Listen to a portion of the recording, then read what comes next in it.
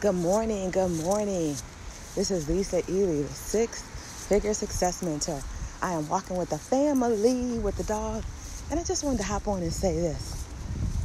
You know, it is really funny because our dog had to get fixed. It's a boy dog. And suddenly, he is now lifting his leg up. So, how do dogs figure that out? I'm tickled by it. I'm totally tickled. Like, we don't have another dog. Did he see another dog doing it? What makes him want to do it? Why is he doing it? You're probably wondering, why is that so funny for me? I don't know. But have you ever wondered how you figure out how to do stuff? How you learn how to do stuff? You know, there are some things that are just innate in us that just come naturally.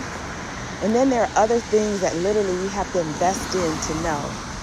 And I don't know what the difference is, but this is what I do know.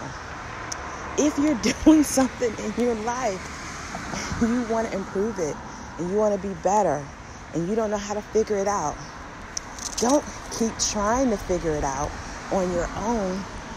Literally, get help.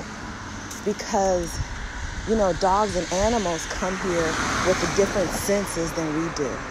Our natural sense for us is to do certain things, and then other things we have to get help for.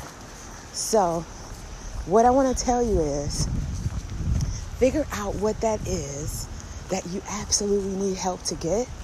Maybe it's your dream life. Maybe it's a job. Maybe it's getting out of debt. Maybe it's getting healthy.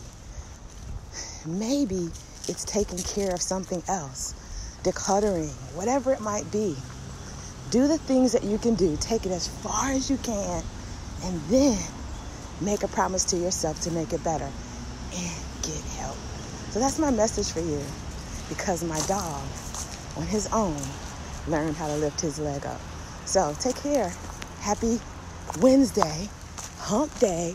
See you soon. Take care. Bye-bye.